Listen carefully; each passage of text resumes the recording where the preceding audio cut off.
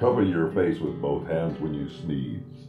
You never know when a pathogen has fastened on your head. That's Mom talking. As usual, she's forcing herself on us and in us. She must control our reflex motions. Mom must micromanage the gases and moisture that exit our faces.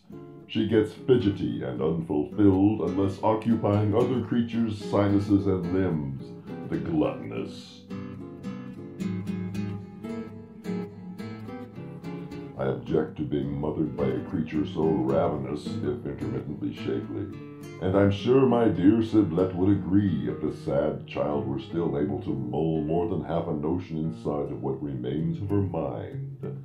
As for the more explicitly testicular of our parents, who knows where absent Dad would come down on this issue?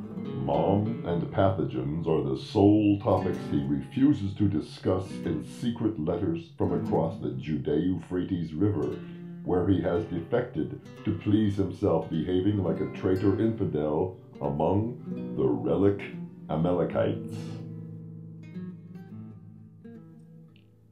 In Dad's absence, Mom's favorite way to rape us of self-possession is immune system anxiety. She has taken the germ theory and twisted it into pre-moistened masochist porn. Her term for any well-being threat is pathogen.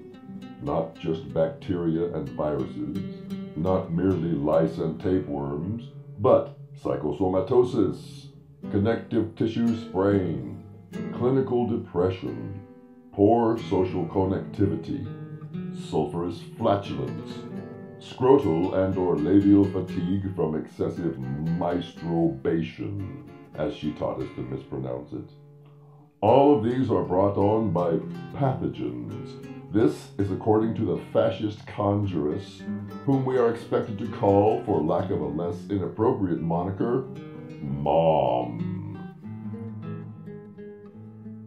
And yet, in spite of the pan-systemic pathogens that lurk everywhere, Mom was somehow persuaded, presumably by Dad, to grunt me out into this world, and to perform the same disservice for my emotionally vegetative little sissy.